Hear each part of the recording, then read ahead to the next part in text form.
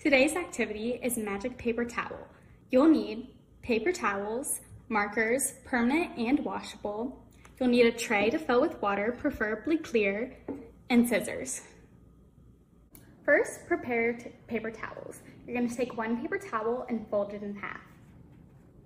Then you'll cut the paper towel that you folded in half along the crease so you have 2 squares. Keep the squares together and start drawing on the paper towel with the permanent marker for your first design. This is what I drew on the paper towel with permanent marker. The permanent marker should bleed through onto your second half of the paper towel and leave you with an outline. You'll use this outline and color in with your washable markers. I've now added to and colored in my design with washable marker.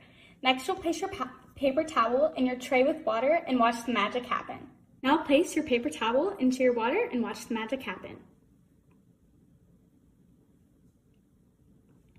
Might have to dip it in, but your washable marker will come completely off, but your Sharpie outline will stay. So cool. Look at that. Disappearing.